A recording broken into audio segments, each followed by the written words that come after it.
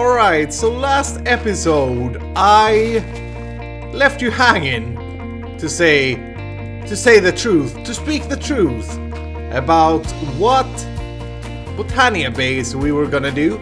Today we start that work.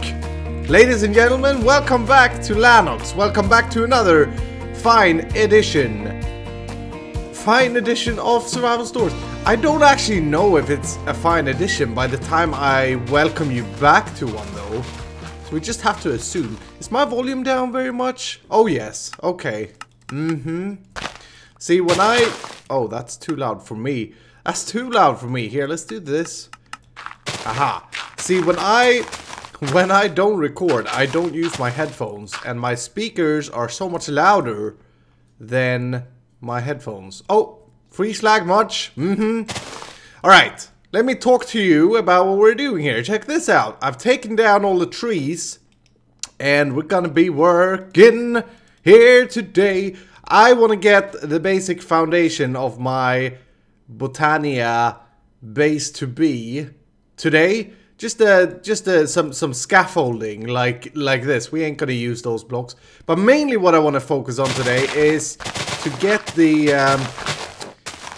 Botania started. I want to get a little bit of mana production, and I want to automate living wood and living rock. So that is what we're gonna focus on. And I hope that you guys will enjoy, of course. What is this? Marble? Oh, it's marble. That's very rare in survival stories, mind you. Very rare to find this type of marble. The spawning rates are low. Oops. Alright, so the first thing I'm figuring out here... Can you see what I'm trying to create here? The hanging gardens. If you guessed it in the last episode, you were right. Very good guess. You're clever. And I think what we're going to be doing is layers. If you don't know what hanging gardens is, go Google a picture. I will try to make my take on the hanging gardens. I don't think there is really a set thing that tells you what how exactly it looks in that. But anyway, I think what we need to do here, the one thing, here's... Try to say something, Iskall. The one thing that is important is that it's a square. Is that all sides are equal. That's what I found during my investigations. But what I think I will have to do here when I see this is move this out maybe 3 blocks. Yeah. Go out 3 blocks. That will leave us... that will look more symmetrical, or not symmetrical. It would look more what's the English word? I don't know. Proportional. Yes, proportional. So move this out, this bottom layer, and as I said, I really just want to get the scaffolding of this done. So I ain't gonna do any base work really, other than, you know, getting this thing out. So that is one corner. Let's have a look. Let's have a little look-see. Yeah, you see this needs to go out depending on how big we want this square. And I'm thinking right along here should be fine to go inwards. It's gonna be interesting to see if I can pull this off. Really, really excited about this build. It's a thing that I've been wanting to build for so long. And I think ever since like episode 2 when I did my first Botania stuff here in Survival Stories, I've been wanting to do hanging gardens. I was almost starting one at the factory once. That would have looked weird. And I think over at Lanox here where we are now, it's because this is a pretty bright build. This is a pretty, you know, there's light, there's a lot of lush, yeah, a lot of green foliage. So it doesn't make all the sense in the world, but I think we'll mix it up. We'll make it so that it fits here. We don't have to do it like most of the Google pictures are. That would be crazy. We want to do our own take on it. Okay, alright. I think we're getting a pretty good skeleton going here. We're gonna do 3 layers to begin with. We'll see if we add something in the middle. Maybe we do that later sometime. But the measurements are 13 across as a pathway here. And up here it's 13 as well. That leaves us with a 33 by 33 top layer here. And that's pretty cool. yeah, I would like to get a little bit of a flooring situation. For now, I think I'm gonna use that beloved cobblestone. I tell you, I gotta change my recording software. DxTory is great, but it kills your frames. I'm running here, you know, building in this Linux area at 120, 40 frames per second. Hit the record button, and it jumps between, it's currently sitting at 25, and then it jumps up to 60. Now, I asked you quite some time ago about suggestions for recording software that would differentiate the audio track and the mic.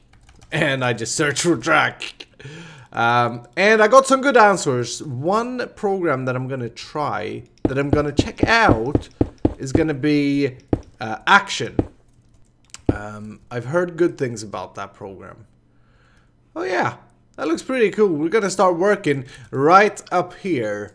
Alright everybody, we're at a stage here now with the Hanging Gardens to Be base, where I'm starting to put down some infrastructure things. We're gonna load some chunks, we're gonna have a magnum torch.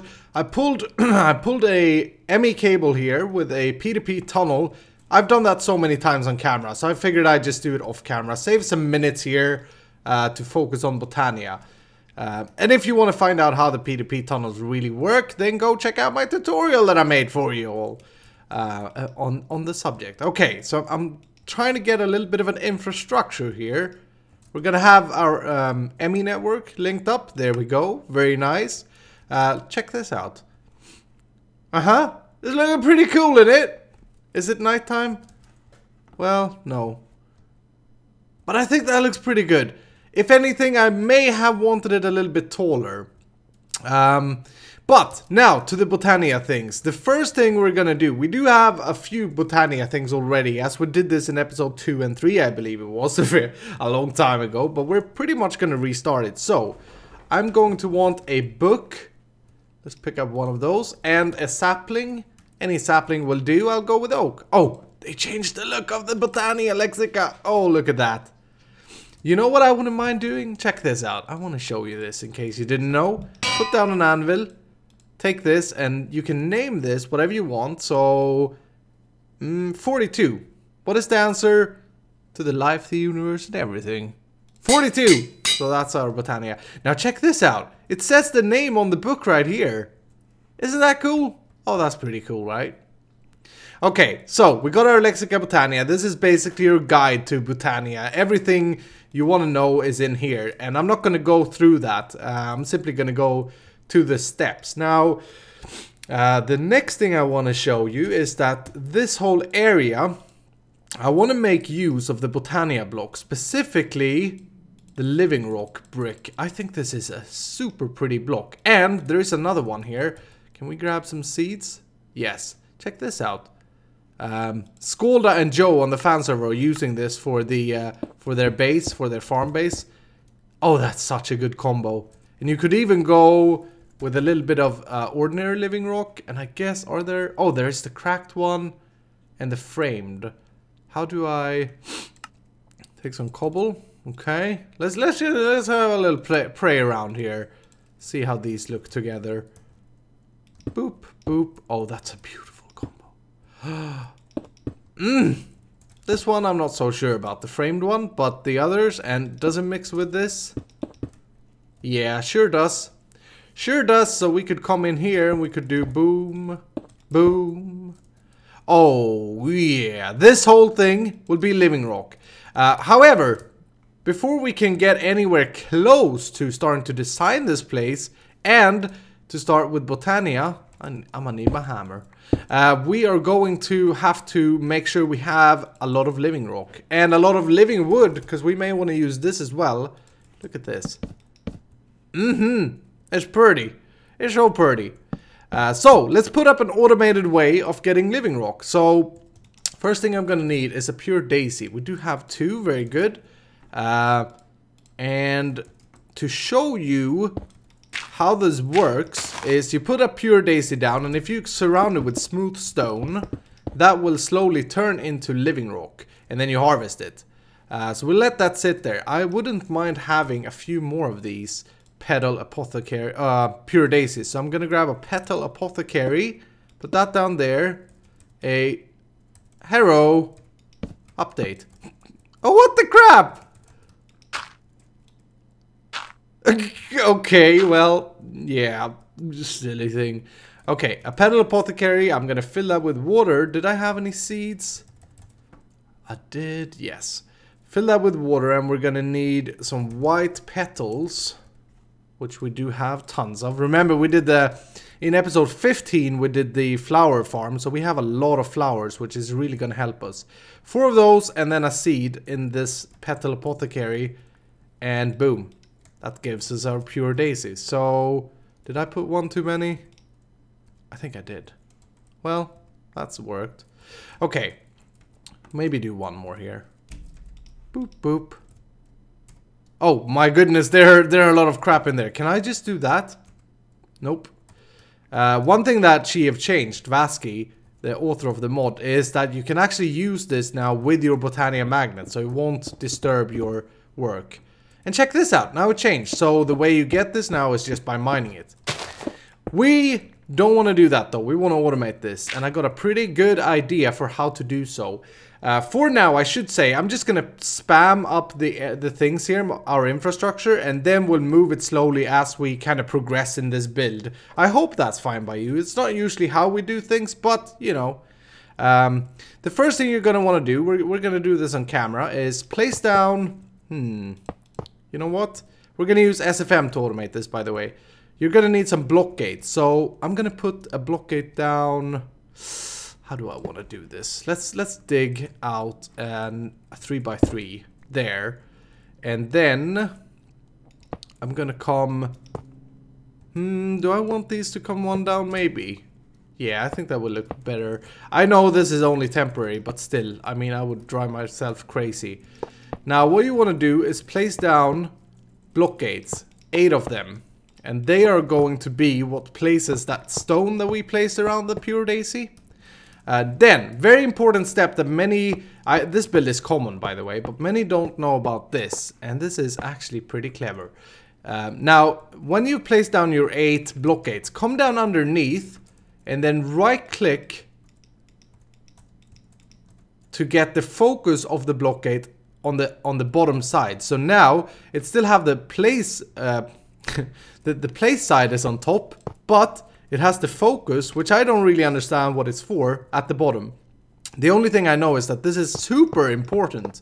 Now, go ahead and cover that up with some cabling action.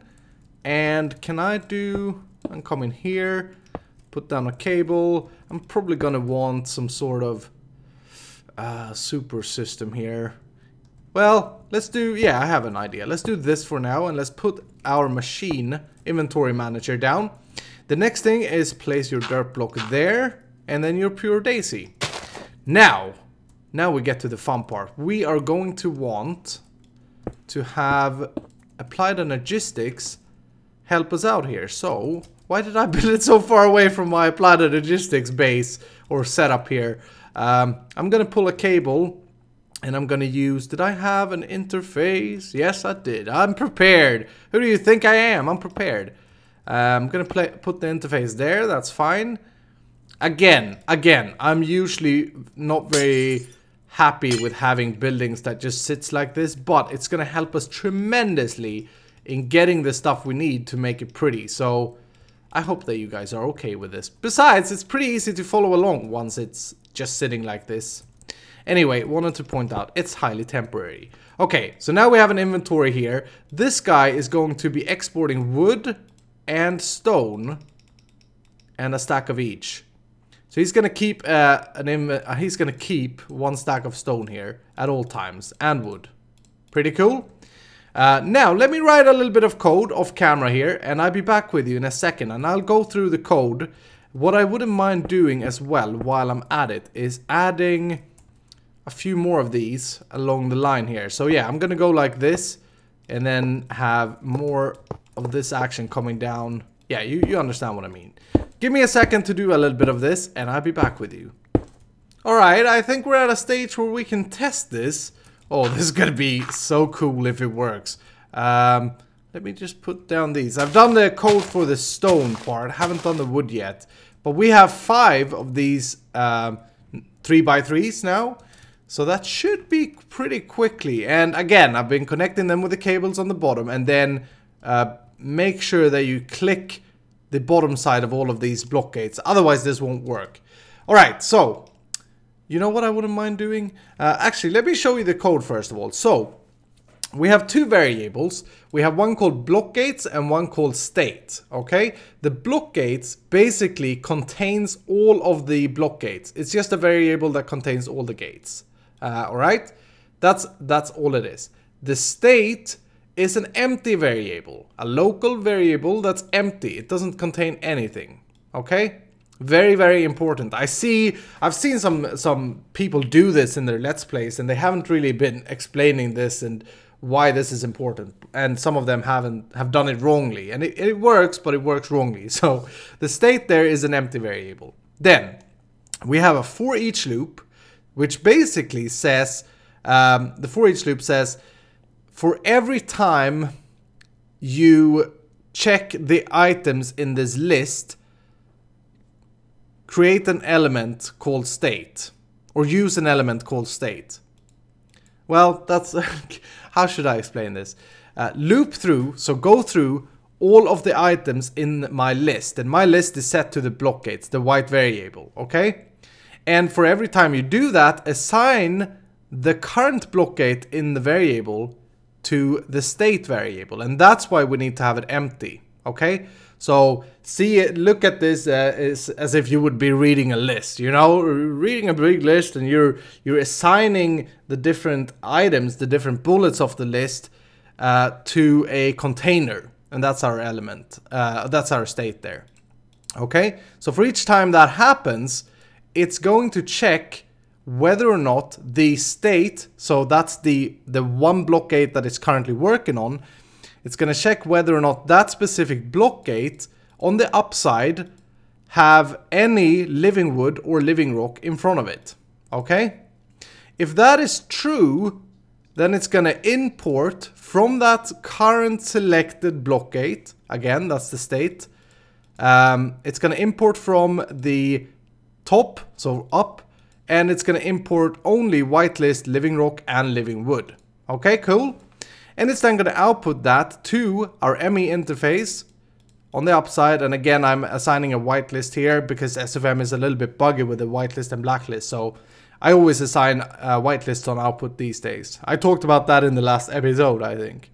Anyway, it's going to output that into the ME interface. And you know what I wouldn't mind doing for the purpose of testing this? Let's put up a chest here instead so that you guys can see what's happening. Let's change you to this golden chest.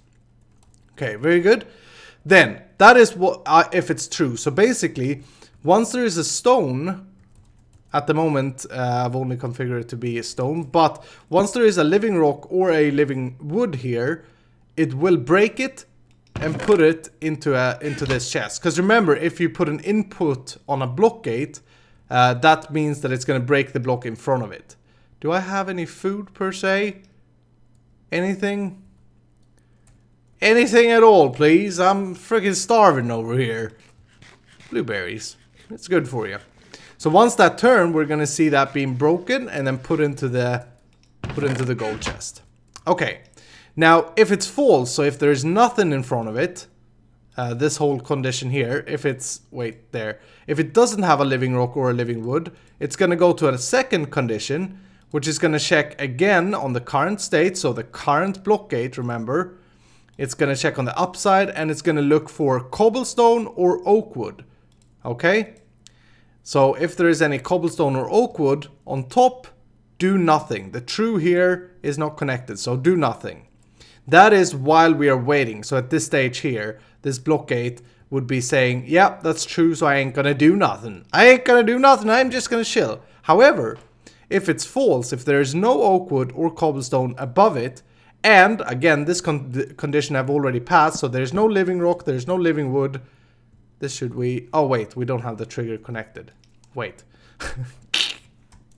I'll break this, that was a bad demo. Again, go back to this condition. If there's no living rock and no living wood, go down here, check if there's any cobblestone or oak wood. If not, if that is full, so if it's empty like it is now, then go ahead and grab from the ME interface stone. As I said, I've only configured this with stone. And grab 1, okay? Because remember, we are working per block gate here. Even though we have it in a variable, we are working per block gate with the state. So grab 1 stone and output it. Guess where? If you guessed the state, you're right. So output it to that block gate on the upside. And whitelist output again, I put stone and oak wood just to make sure because SFM is buggy. So basically what it should be doing, I've just been talking here for 7-10 minutes, but what it should be doing is once there is no block above it, go ahead and place a stone from the ME interface above it. Then wait until that turns, then you're allowed to break it and put it in the chest. Now, let's try it. Okay, you ready? Boom. Alright. Oh, boom. There we go. Look at that. How cool isn't that? It just placed stone everywhere instantly, like drrrt. And now it's gonna chill out here until it turns into living rock. So let me fast forward. You ready? Come on now, living rock. Don't make a liar out of me. There. See? See through? It broke it and then replaced it. Now, Botania in the current version unfortunately have a little bit of a lag here, so this is actually not a living rock. See? It's actually a stone that hasn't updated. These should change as well. Yeah, there we go. Wow. That is so cool. I'm so happy with this build. And now we're quickly gonna be collecting living rock here. And again, that's just a block update sync issue, so don't think that it skipped any. We have 5 times 8 is 40, and we have 40 living rock in the chest. That, my friends, is automated living rock. Now I can go ahead and do the same for wood, and I will in a second. Before I do though, let me put up something to demonstrate why this thing here, this little thing here, is important. Alright, so I put up a little example here, if you will. If I place cobblestone in this chest, it has a code where it's going to pick it up from the chest design, and it's gonna put it in the block gate on the upside. Again, let me just double check that. Yes, it's gonna put it on the upside. Now, if I put cobblestone in here, check that out. It places it up here. It's gonna try again, I hope. Oh, maybe I have to remove that. Yeah. So it places it up there, which wouldn't work with our setup here. And if I would come and set the focus to there, it will place it on that side. And again, I'm not sure why it's behaving like this or what this is for, but I'm sure someone of you is clever enough to tell the rest of us in the comments why. So please do that. But what I know is if I would block this side, like so, it would just place it... No, sorry, if I block that block there, it will now always place it where it should place it. So what I did here was that I put the focus on this thing on the bottom, like so, and then I had cable here blocking any possible placement of block on the downside, which will always then place it on the top like so. Cool? So that's a little explanation. Another very important thing before I do the wood thing here, that some of you may have seen here, is that when we check if there is any stone, so that should be here. No, wait. This condition? Yes. When we check if there's any stone in front of this, which we do, otherwise it would try to output a new stone and a new stone and a new stone. We are actually not checking for smooth stone, but we're checking for cobblestone. Why? Because the block gates here, they will only know what block it's gonna become when they break it. And when a block gates break a stone, it's gonna turn into a cobblestone. I can't actually show you this by doing... well, I'd have to write some code. Basically, when we do that, it's going to... If I would write quickly an input here... Oh, I'm gonna regret this when I edit. This is gonna take some extra minutes that I wasn't planning for. Blockgate, up, activate, whitelist, no, blacklist, break anything basically. Create an output to the iron chest. On the upside, doesn't matter, blacklist. Okay, so now if I take this out here, basically the code will break this piece of stone and will put it in the chest. Boop. And when it breaks it, it turns it into cobblestone. So that is what the block gate recognizes as above it. That's why we have cobblestone. Should I change it to stone, this thing wouldn't work. So very important step. Okay, I go put up the wood version of this now. I'm gonna mix it into the same build. And I want to put up a condition which makes it so that we always have a stack. Or sorry, not a stack. That we always have a certain amount of this. And then I'll be back with you. Alright, there we go. Wood is now implemented. I've been watching this for a while here, and it's quite interesting to see how it selects blocks. See, now we'll go all wood, probably, yeah. And then every now and then it go all stone, and then every now and then it go mixed like you just saw there. And I don't really know what takes priority. It's kind of weird. But here's how I did the final code then. I have a trigger every second, and I'll probably change this to a condition trigger. So I'll have a condition up here saying if we have a certain amount of living rock or a certain amount of living wood, then don't run the instruction. Otherwise, run it. But for now, it's just a trigger, and I'm probably going to fill up these barrels, right? I used barrels instead of the chest as it's going to be interesting to see what happens when they're full. What this factory manager does. If it just starts to spits it out, I'm not sure. Not sure. Anyway, then I have my for each loop, and I'm using the same for each loop for both the wood. So I have the wood on the right hand side.